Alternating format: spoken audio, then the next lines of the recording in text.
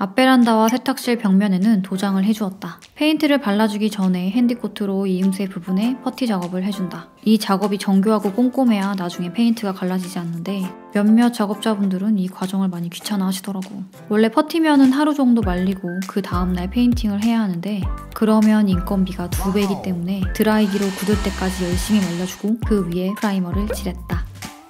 인테리어는 봄과의 싸움이다. 페인트 색상은 하늘색으로 골랐다. 채도 낮은 하늘 말고 진짜 하늘색. 집 계획 세울 때부터 베란다 색상이 하늘색이면 했다. 모르겠다. 그냥 하늘색으로 하고 싶었다. 근데 베란다용 페인트 중에 이런 색도 있냐고? 저번 우리 집 온라인 집들이에서도 언급했었는데 벤자민 무어에는 베란다용 페인트를 따로 판매한다. 하늘색 베란다를 보니 기분이 좋네. 이번엔 핑크 공격이다. 히비스커스 스타일에 어울리게 러블리한 핑크 색상으로 세탁실을 물들일 예정. 세탁실이라고 꼭 무채색일 필요 없잖아? 여기에 쓰인 페인트도 역시 베란다용 페인트라 곰팡이와 습기에 강하다. 테두리 먼저 붓질을 해주고 나머지 넓은 면은 롤러로 착착. 와, 색깔 미쳤다.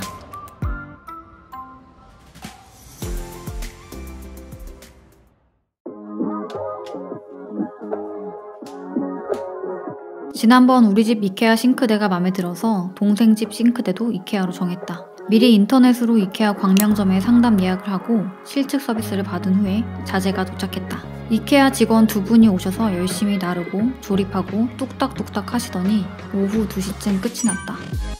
싱크대는 해계비 화이트 색상으로 정했고 손잡이도 컨셉에 맞게 반달 모양의 디자인을 골랐다. 싱크대 문이 하얗기 때문에 조리대 색상으로 따뜻함을 더하고 싶었는데 원목 조리대는 관리도 어렵고 비싸기 때문에 상대적으로 나무 느낌만 살리고 더 실용적인 나뭇결 모양의 라미네이트 조리대를 선택했다. 가까이서 봐도 예쁘다.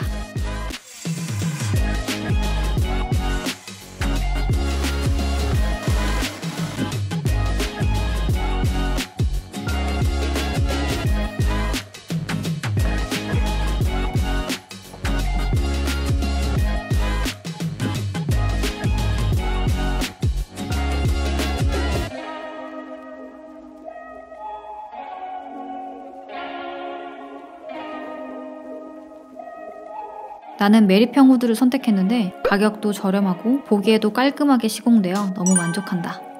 조리대를 밝혀줄 간접 조명도 이케아에서 구매했다. 리모컨으로 밝기 조정을 할 수 있어서 더 실용적이다. 근데 다음엔 이케아 싱크대 안 할 거다. 아무래도 완전 맞춤이 아니기 때문에 빌트인 식세기 같은 건 못한다. 일반 싱크 업체에 맡겼으면 싱크대 문짝과 같은 재질로 해서 빌트인 했을 텐데 그런 디테일이 좀 아쉽다.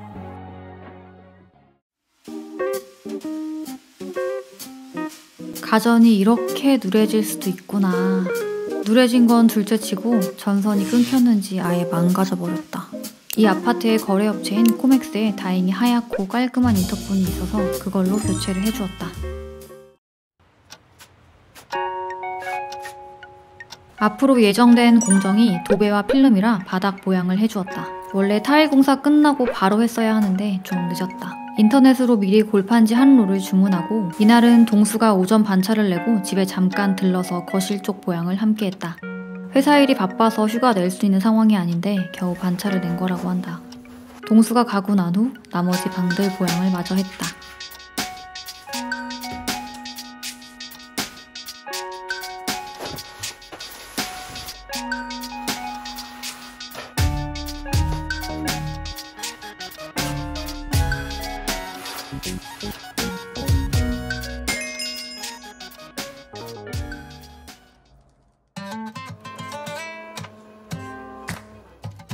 거실과 주방, 방 2개의 벽과 천장을 같은 종류의 천장지로 도배했다.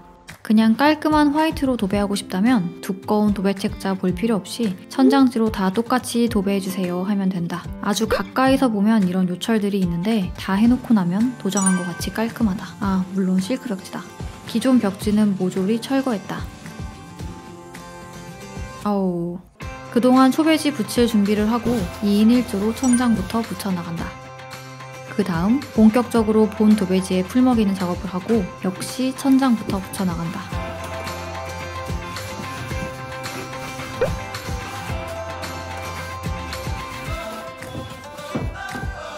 방 2개는 무몰딩으로 도배 시공을 했다. 당장 보기엔 깔끔하긴 한데 유지가 될지 살짝 걱정은 된다.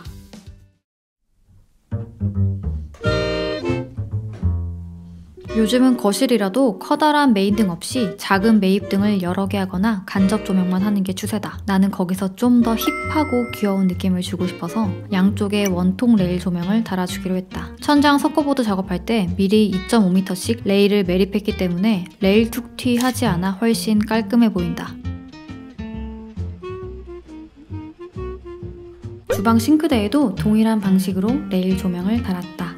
좁디 좁은 주방이지만 원테이블 레스토랑의 분위기를 책임져줄 아이템이 벽등이다. 벽등 밑에 무언가 포인트를 줄 예정인데 그건 잠시 후에 공개하겠다. 아무리 그래도 벽등 하나론 좀 어두울 것 같아서 천장엔 3인치 매입등 2개로 조도를 맞춰주었다. 사실 방에도 매입등을 해주고 싶었는데 그러려면 천장 석고를 다시 쳐야 한다고 하길래 예산이 모자라서 포기했다. 어차피 침실에선 잠만 자기 때문에 밝은 거보단 예쁜 쪽을 택해서 이케아의 펜던트를 달아주었다. 펜던트가 꽤 아래로 내려오긴 하지만 위치상 침대 발치 쪽이기 때문에 머리 박을 염려는 안 해도 될 것 같다. 나중에 침대 양옆엔 테이블 스탠드를 배치할 예정. 이 방도 침실과 같은 이유로 매입등 없이 방등 하나만 달았다. 대신 공부하는 방이라 조도 확보가 되어야 하기 때문에 예쁘진 않지만 실용적인 LED 방등을 선택했다. 당연히 스위치와 컨센트도 모두 교체했다. 나노 브랜드의 스위치가 가격도 저렴하고 디자인도 컨셉과 잘 맞는 것 같아서 선택했다.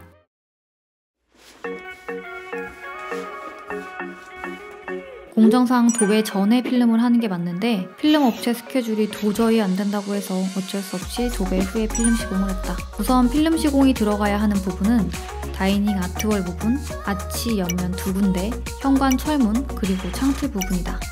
먼저 다이닝 아트월 부분. 앞서 말한 것처럼 석고보드엔 필름 시공이 안 된다고 한다. 근데 이제 와서 목공을 다시 하기엔 시간도 돈도 없었기 때문에 퍼티로 최대한 수습하고 필름 시공을 했다. 필름도 페인트와 마찬가지로 프라이머를 먼저 발라주어야 한다. 그 다음 잘라둔 필름을 하나씩 붙여나간다.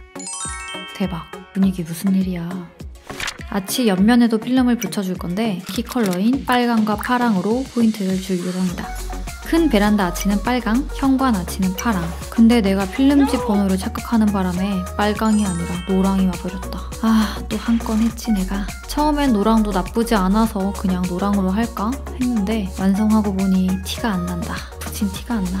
조명까지 전구색이라 더 그런 것 같다. 귀찮지만 처음 의도한 느낌이 아니라 이 위에 빨간색으로 페인팅을 해줘야 할 것 같다. 젠장. 다행히 파란색 아치는 생각했던 느낌이 나왔다. 기존 타일과도 맞춘 것처럼 어울린다. 꼬질꼬질하던 현관문도 필름지를 덧대주고 도어 클로즈와 도어럭까지 바꿨더니 이건 뭐 쇠문이 따로 없다. 마지막으로 창틀 차례.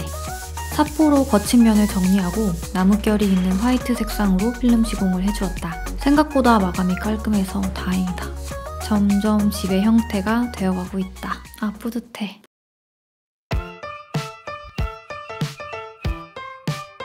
보통 싱크대 업체에서 신발장까지 다 해주는데 나는 이케아 싱크대를 하는 바람에 이것도 따로 알아보아야 했다. 다행히 집 앞에 싱크대 업체가 있어서 20만원에 문짝만 달아주었다. 손잡이는 싱크대 손잡이와 같은 제품으로 이케아에서 구매했다.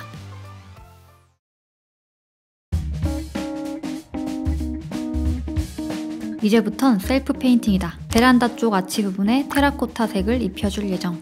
먼저 프라이머를 발라주고 그 다음에 페인트를 발라줄 건데 와, 셀프 페인팅 역사상 빡센 걸로 치면 탑3 안에 든다. 이게 옆면은 도배고 아치면은 필름이라 마스킹을 해도 뜨기 때문에 의미가 없다. 그냥 최대한 안 튀어나오게 발라야 한다. 이 페인트로 말할 것 같으면 우리 집 욕실 벽면에 칠한 그 색깔, 그 페인트 맞다. 그때 욕실 칠하고 조금 남았었는데 언젠가 써먹을 날이 있을까 싶어 잘 보관해뒀었다. 이게 이렇게 찰떡같이 쓰이네. 어쨌든 고도의 집중력을 발휘해 딱히 실수한 곳 없이 잘 칠했다.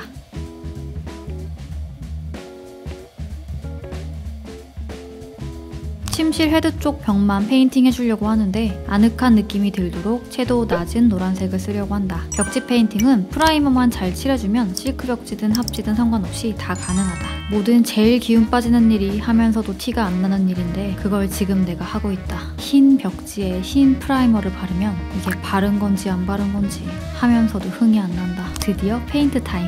이 페인트도 역시 우리 집 세탁실 칠하고 남은 여분인데 운 좋게 딱 한 면 칠할 정도의 양이 남아서 기분 좋게 재고 소진. 아, 이거지. 이래야 신나지. 공부방은 뭔가 차분한 색깔로 칠해주고 싶었다. 여기도 프라이머 한번 칠해주고 페인트 시작. 이 페인트도 갖고 있던 건데 언제, 왜 샀는지는 모르겠다. 그냥 집에 있었다. 그저 열심히 칠해준다.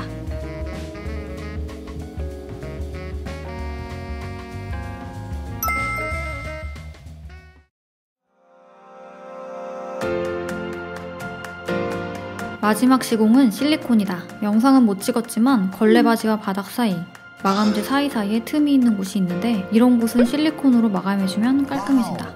급하게 숨고로 알아본 고수님이신데 너무 친절하고 꼼꼼하게 해주셔서 진짜 감사했다.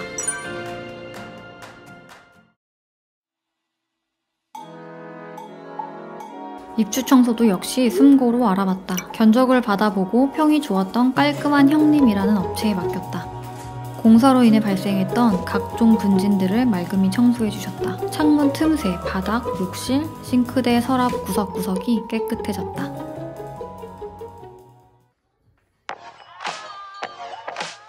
자, 이제부터가 찐이다. 인테리어를 마무리 지었으니 가구와 소품을 배치해보자. 사실 가장 중요한 건 이것들을 정리하는 일이다. 친정에서 가지고 온 각종 정체 모를 짐들과 혼수로 장만한 살림살이들을 깔끔하게 정리할 예정이다. 왜 이렇게까지 하냐고? 보기에만 예쁜 집은 오래 못 간다. 결국 집은 사람이 사는 곳이니까. 자주 쓰는 살림을 동선과 쓰임에 따라 정리를 잘 해놔야 처음의 예쁨을 오래도록 유지할 수 있다. 나는 이 집의 설계자로서 동생에게 최적으로 세팅된 환경을 선물하고 싶었다. 거실하면 TV지. 이 아름다운 65인치 QLED TV는 우리 막내 고모가 동생 결혼 선물로 사주셨다.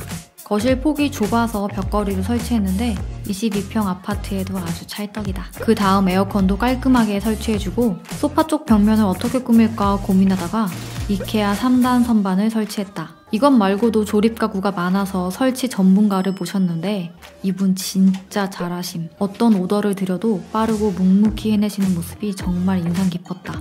대충 소품 올려봤는데 역시 귀엽다. 다음은 문제의 소파다. 에싸몰에서 구입했는데 배송이 무려 5주가 넘게 걸렸다. 그럼에도 불구하고 남색이 너무 예뻐 샀는데 지금은 단종됐는지 사이트에선 안 보인다. 생각보다 푹신하진 않아서 그게 조금 아쉽지만 그래도 예뻐서 봐준다. 소파 아래엔 내가 디자인한 어나더 러그를 깔아주었다. 집에 재고가 많아서 하나 가져왔다. 심플한 소파 테이블까지 얹어주고 잠시 멍타임을 가져본다. 마지막 야자로 활용 점정을 찍어주면 뭐 이런 게 카페 인테리어 아니겠냐.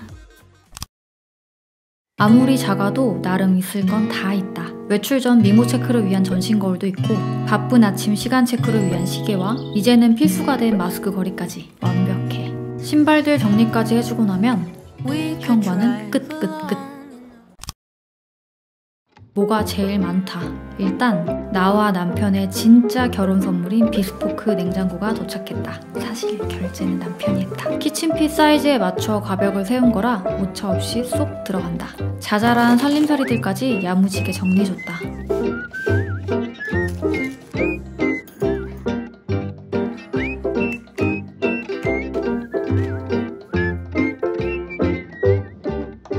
이번엔 우리 셋째 고모가 사주신 밥솥도 키 큰 장에 쏙 넣어주고 그 옆엔 외롭지 않게 정수기 친구도 함께 자리를 잡았다. 그 다음 이케아에서 구매한 식탁과 의자를 배치해줬더니 얼추 다이닝룸 느낌이 난다. 이 그릇은 내 친구 아름이가 사준 선물. 이제 홈 레스토랑의 대미를 장식할 마지막 포인트를 보여드리겠다. 결혼기념일을 잊어버릴래야 잊어버릴 수 없도록 식탁 위에 아예 박제를 해버렸다. 을지로 간판 업체를 전전하며 어렵게 제작한 별기 금딱지 명판 되시겠다. 야, 이런 디테일은 진짜 내가 봐도 찐사랑이다. 예뻐. 침대 머리맡엔 선반을 설치하고 양 옆엔 협탁을 배치했다. 침대는 우리 부부가 쓰고 있는 동서가구 저상형 침대인데 가격이 너무 착하다. 이케아의 웨지 쿠션 2개로 침대 헤드를 대신했다.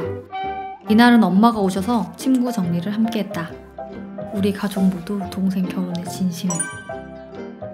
쉬폰 커튼도 달아주고 귀여운 화장대와 미니 옷장까지 배치했더니 침실은 거의 완성된 것 같다. 그야말로 꿀잠 보장각이다.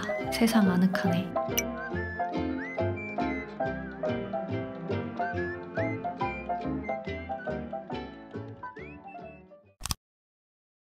방이 2개밖에 없어서 공부방과 옷방을 합쳤다. 옷방에 붙박이장을 하려다가 예산을 더 아끼고자 깔끔한 옷장을 넣었다. 인테리어 쇼 실장님이 알려주신 브랜드인데 지금 확인해보니 단종된 것 같다. 아주 그냥 군더더기 없구만. 이케아에서 주문한 옷걸이들도 쭉쭉 걸어주고 옷가지들도 걸어주었다. 옷장 대각선 벽에는 3,000원의 득템한 시계도 걸어주고 그 옆엔 대왕 거울을 피스로 고정해서 달아주었다. 옷장 맞은편 공간은 아늑한 2인 독서실을 마련했다. 동생 부부가 나란히 공부할 수 있도록 이케아의 테이블 상판과 서랍을 조합하여 배치했다. 거기에 오랜 시간 앉아도 엉덩이가 베기지 않는 디자인의 오피스 체어를 선택했다. 공부방에서 책상 다음으로 중요한 가구가 책장인데 공간이 여유롭지 못해서 책장을 벽에 고정하는 방법을 택했다. 욕실 크기가 워낙 작아서 거기에 맞는 이케아 욕실장을 달아주고 일단 수건들만 대충 넣어주었다. 그리고 문의가 많았던 욕실 홀더는 테이블 A에서 구매했다. 거치대는 3M 양면 테이프와 실리콘만 있으면 간단하게 부착할 수 있다. 세탁실 공간이 여유로워서 분리수거함은 여기에 두기로 했다. 그 옆에 있는 빨래 바구니는 내부 공간이 분리되어 있어 일단 1개만 구매했고 세탁 건조기 옆에 쏙 들어갈 크기의 이동식 카트도 준비했다. 드디어 마지막! 베란다장. 아치벽 뒤편의 이 공간은 수납장을 넣어서 강아지 용품이나 생활용품을 보관하고 싶었다. 그래서 찾은 제품이 이 수납장인데 문이 있어서 먼지 탈 염려도 없고 무엇보다 사이즈가 맞춘 것처럼 잘 들어맞았다. 두루마리 휴지와 물티슈도 차곡차곡 넣어주고 미리 사이즈에 맞춰 다이소에서 구매한 바구니들도 착착 넣어주었다. 샤랄라한 쉬폰 커튼까지 달아주면 베란다도 어느새 완성.